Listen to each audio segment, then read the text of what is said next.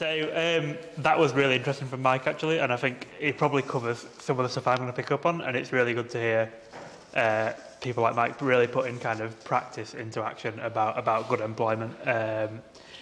I imagine we can all agree if more kind of small museums had that kind of mindset, we'd all be in a better place, and maybe this talk would be completely different to what I'm going to do. So yeah, really fascinating to pick up on that. I'm from a trade union called Prospect. We are. I'm going to go on to what we are in a bit, but I was invited by the committee to come and speak, and I'm really grateful for that. I was kind of asked to speak on about trade unions and wellbeing. So I've kind of thought about that, and I've tried to kind of expand the meaning of what that means and go into a bit of what we do, how we help people, and what we think we can do in the sector kind of going forward, and how we do that. So a bit about myself first. I'm Philip Brooks. I am currently an organiser for Prospect, so I basically work with our branches across Scotland to organise them, help with recruitment, and help them kind of build themselves and strengthen their own voice of their workforce within their workplace. Before that, I actually worked in the heritage sector. I worked at Historic Environment Scotland for 7 years in the archive. And a few other places, and I was also the chair of a union branch there.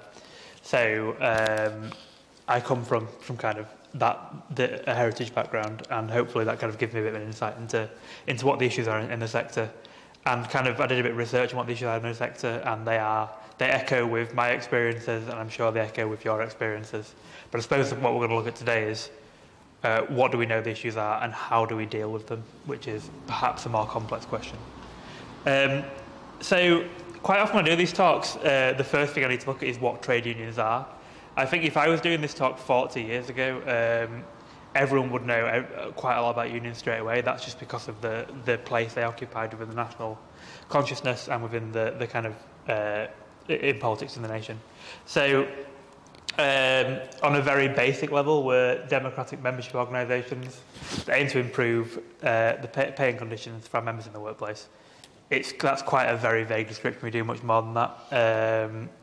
So membership organisations, we rely on our members, and our members also run the organisation. I think that's a really key part of trade unions. The union isn't myself, and it isn't David, my colleague at the back, who's one of our negotiating officers. We are not the union. It's an organisation run by our members, and we aim to further their interests within their workplaces to make their working lives better and kind of enact what they want us to do.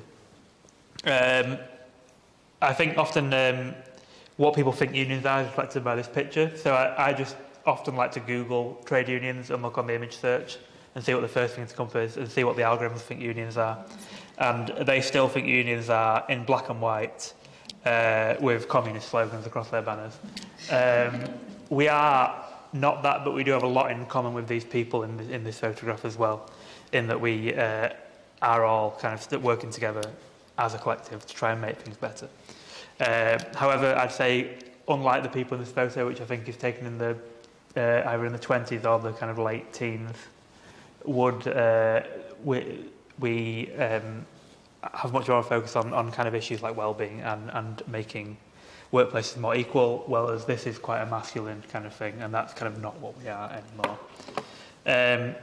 We do this by working with employers. So we collectively bargain with them, which is we represent groups of workers and we put forward what they want, and we try and negotiate outcomes on things like pay and terms and conditions. When I say terms and conditions, by the way, I mean things like leave, I mean things like hours, but I also mean a whole range of things around policies is another one. So we negotiate policies, we make policies better, we make them work for workforces, and that can include anything regarding kind of disability policies, maternity policies, paternity leave, whatever, all those kind of range of things are all well within our remit. This all stems from a belief that the best people to negotiate and to say what terms and conditions they want are the workforce themselves. That's the kind of core belief of trade unionism, that you as staff know better than kind of employers and chief executives as to what works best for you within the workforce. And if you are given that voice to do what you want, then you are likely to have better conditions and better outcomes because you'll be better motivated to do things. Probably one of the biggest misconceptions about trade unions is that we have an interest in kind of smashing employers and stopping them doing what they want to do. That's absolutely false. We absolutely want people to succeed and want to work with employers to do it. So that's just a bit of a background on what trade unions are. Prospect, who I work for, so we are a union of 150,000 members based across the UK in a massive range of sectors: public sector, heritage, energy, aviation, communications, science, broadcasting, and a few others. So it's a wide range. You'll find a lot of unions tend to do that now. We have over 8,000 members in the heritage sector. They work traditionally largely in kind of curatorial professional roles, but also more so in other roles, public-facing roles, and other kind of parts of the sector. Yeah, we've got a strong record in the heritage sector across the UK, and we're the recognised union, which means we have a legal right to bargain on pay terms and conditions and other things in pretty much all the big national heritage organisations. So Historic Environment Scotland, National Museums, National Libraries, National Galleries, National Trust for Scotland and the National Trust in England. The Botanics, both Botanics in Edinburgh and the Botanics at Kew, the V&A, Science Museum Group, British Museum, British Library, Historic England, and so on, pretty much all of them. I will touch upon later kind of how we want to kind of help people who don't work in those large organisations as well. We're politically independent, which means we're not affiliated to any political party. But we are political. Our work is inherently political. It's what trade union work is. Workplace rights and equality are political issues. And sometimes people say we're not political. We are. We're just not affiliated to a political party. So I kind of thought about what do we mean by well-being at work. I think often when people talk about well-being at work, what they think it means is kind of quite an airy-fairy kind of thing about kind of taking more walks and taking breaks and kind of doing kind of sort of light stuff around that sort of stuff. I think somewhere I was aware of kind of that their big well-being thing was just kind of to do more mindfulness, and that's not what well-being is in my view, and it's why it's so central to what we do. Well-being in the workplace just touches on absolutely everything. So if you think about well-being can derive from how much you're paid and how much you enjoy your job, the conditions you work in, both physical conditions and also the rights you have at work. And I think often we need to look a lot more at addressing the root causes of these issues rather than just the symptoms. So I think often when people think of well-being issues, they think of symptoms and how to mitigate symptoms that have come from issues caused at work rather than what's actually causing those issues and how we address them. So why are workplaces so important to our well-being and everything? So I worked out that we spend roughly 20% of our lives at work every year. That's if you work a standard week, standard hours, whatever, with standard holidays and weekends. Everything in our workplace has an effect on our well-being. So, and everything in the workplace is a union issue. So if it's in the workplace and it has an effect on your well-being, it's an issue that unions want to be involved in.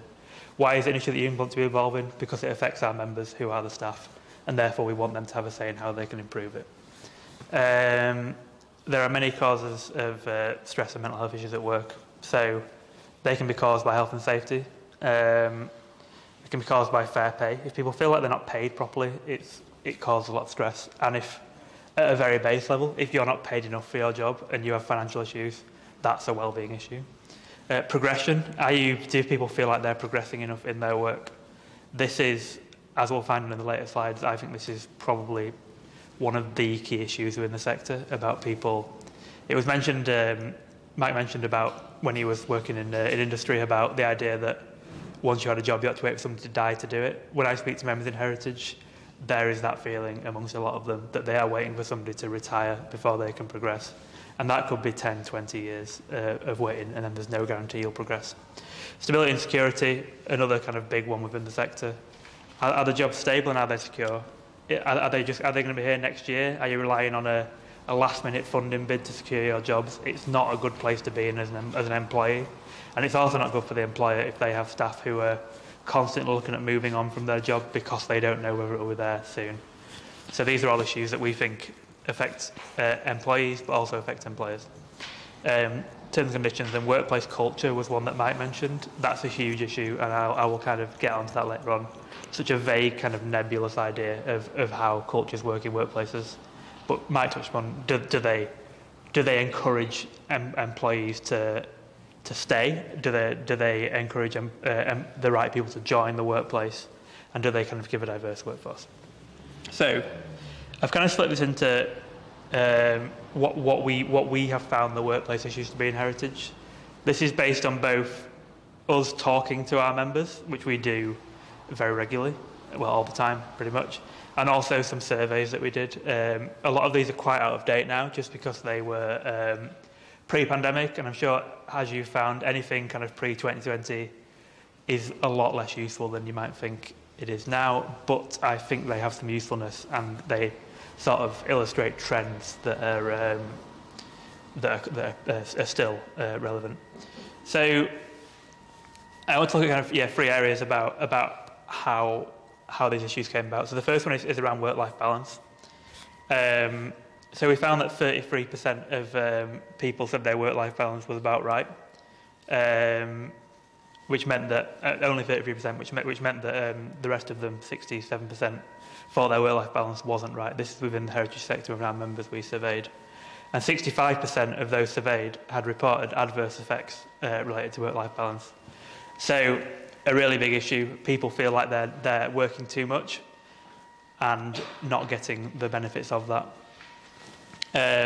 On a very basic level, if people are working far more than their contracted hours, that's both kind of you're giving away your time for free, and also the employer is getting something for free, and it's going to have long-term adverse effects. It usually means, which I'll get on to the next bit of what it means. Has the pandemic made it worse, is the question. We don't have any kind of stats on this, but we're pretty sure it has from a lot of the work we've done. That's partly because of the rise of a kind of always-on culture. So I suppose, certainly, at least in the early days of the pandemic, there was this idea of, were you working from home or were you just sleeping in the office? It became an idea that you were just constantly able to do work, so kind of did. And I imagine a lot of people found that. And it became a lot easier to reach people, to ask them to do stuff, and people couldn't switch off. We did quite a big campaign called The Right to Disconnect, which we're still having going on, which is the idea that people should have a legal right to switch off from work when they are outside their contracted hours. It's something that exists in quite a lot of European countries already, and we've had a lot of traction on that within Scottish Government at least, and hopefully within the UK Government in getting that as a legal right for people. 33% of home workers said their mental health got worse over the pandemic. So that's quite a high amount. That's a third of people said that it declined, largely or partly due to them working from home all the time, not getting out, not seeing people, but also having that ability to be contacted constantly. So kind of thinking about why these issues arise, I think a big one is resourcing. So 79% of the respondents in the 2018 survey had reported an increase in their workload from 2014. That's a big increase. We can be pretty sure that trend has continued to increase. As resources are cut, the amount of work you are having to do isn't cut. It stays the same. So obviously, resources go down, but the work stays the same. But the amount of work stays the same, so the amount of work people are having to do as individuals goes up and up and up. I'm sure it's something you're all finding in terms of being asked to do just a bit more of somebody else's job if someone leaves, roles not being replaced, and so on. 49% of respondents said that opportunities for professional development had decreased. So not only having to do more work, you're actually getting less chance to develop within your role. And pay remains low compared to similar jobs in other sectors. That will surprise nobody at all in this room, that pay within the sector is low compared to similar jobs. So how do we? So what's actually causing this is policy. So policy at a national level is often kind of the root cause of these issues, and it's one of the things that we can look to address later on in this presentation. So 82% believed cuts were having an adverse effect on the sector. The cuts to the sector since kind of 2010 have been very drastic, and it is a completely different sector to what it was 10, 12 years ago. Central funding has been replaced by project-based funding. and the result is having it results in more insecure work and having to jump through hoops. So rather than having a solid set of funding that would be there for the work that needs doing, it's done on a project-by-project basis, I'm sure you all know, and that means that to guarantee funding you have to meet certain criteria. And there's a feeling that policy sectors don't understand the sector, what it needs and how it operates. And weak policy, it allows for insecure work. So kind of going backwards from that, bad policy results in poor resourcing, which causes issues for individuals and workforces. However, I'm concerned that no one's going to get this reference because there might be people who are too young to know who Alanis Morissette is. But imagine you all remember the kind of mid to late 90s. I always think the big irony of sort of well-being for members within the heritage sector is that heritage is all about other people's well-being. The work you do day to day is about creating something that people enjoy. And there are loads of studies that show that people who participate in heritage and culture and the arts are themselves mentally happier and healthier. They also help social inclusion, educate young people from a whole range of backgrounds. And from a purely financial angle, the heritage sector generated £20.5 billion for the Treasury in 2015, or 1.1% of GDP. And for every pound that's invested in the sector, it makes between £4 and £6 back. So it's a bit of a no-brainer. If you were to have an investment yourself that made that return, you'd be putting a hell of a lot more into it than decision makers currently are. So 386 jobs were supported in heritage and tourism in the UK, and that was in 2015 as well. And it's probably back up around there now. So the other thing I often touch on is that people within the sector really enjoy their jobs, or at least what their jobs are supposed to be, rather than often not what they've actually turned into. So what do we kind of do about that is the next question.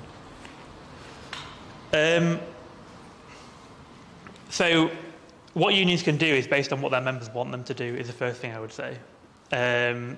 We don't come in with kind of big ideas about how we want to change workplaces and how we want to change sectors or anything. What we do is we speak to people and we ask them how they think it could change, and then we assist them with that.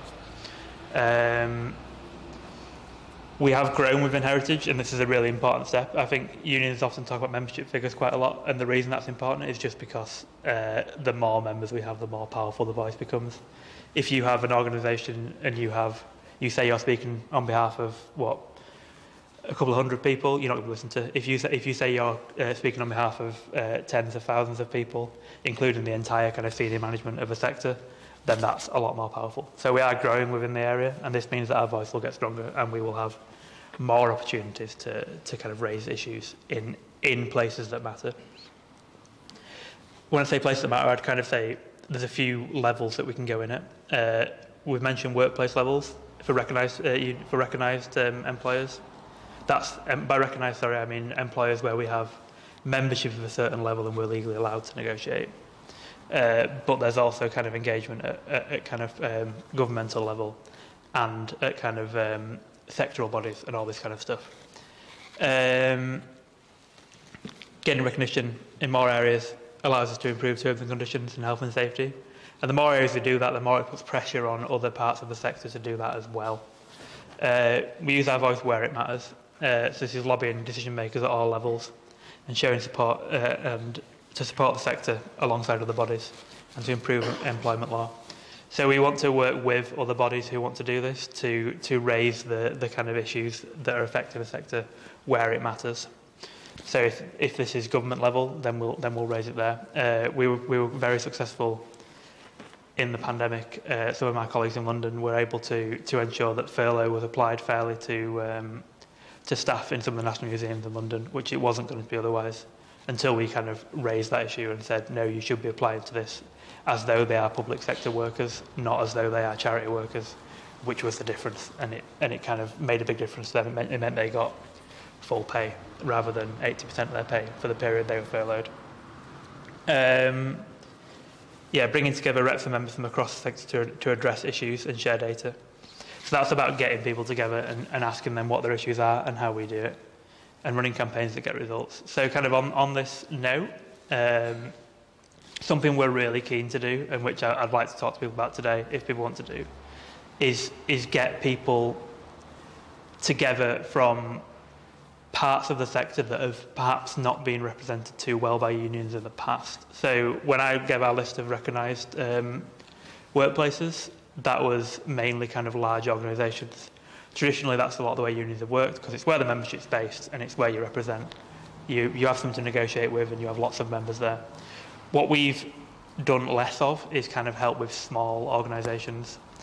Obviously, the model I described of kind of collective bargaining and recognition won't really work if you've got 3 or 4 employees, but what will work is getting all those together within one big group to discuss their issues and trying to set things like sectoral standards and working across the sector to set kind of minimum terms and conditions and sort of pay levels and sort of working out what the sort of fair pay is across the sector and stuff like that. So we're really keen to work more across the sector with small museums and galleries and get people more involved at doing that at a sectoral level.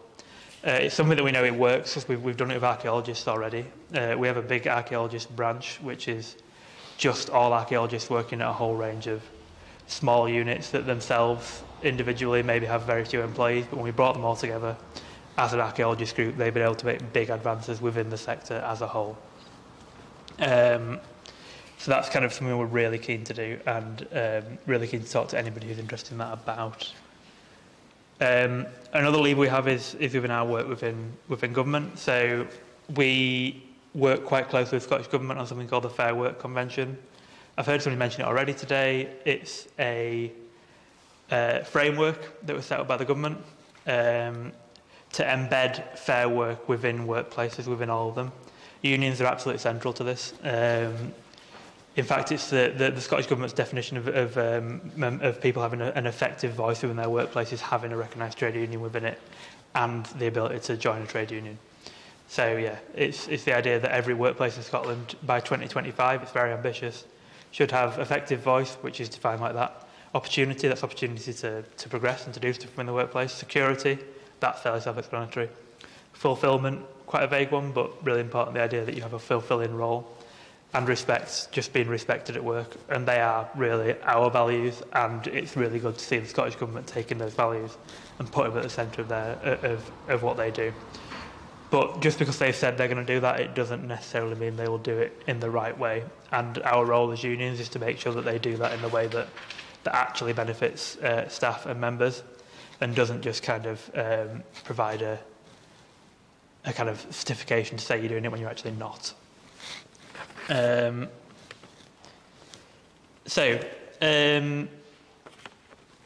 last thing I was going to touch upon, actually, having picked up on the other talks, was about, well, 2 things actually.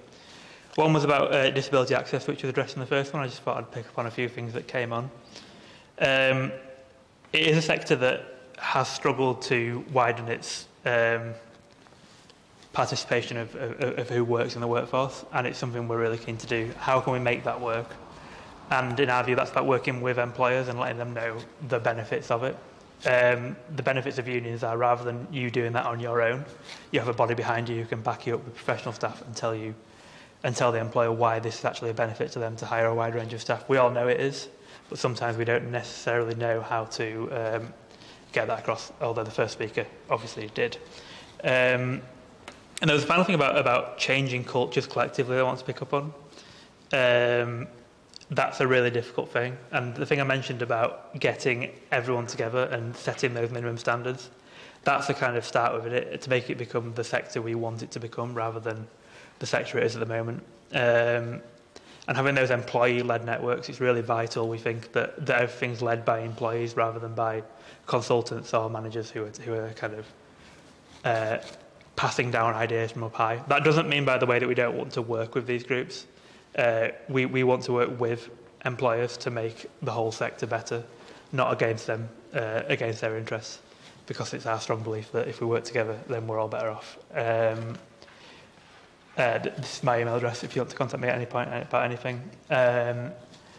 and I will be hanging around for lunch and probably a bit after, and my colleague David Avery is at the back as well, and he's recently taken over as our negotiations officer, covering the whole of the heritage sector in Scotland now. So he is in charge of negotiations and is a full-time official for all our heritage branches in Scotland, and will also be kind of working on trying to help the sector as a whole. And that's me. Any questions?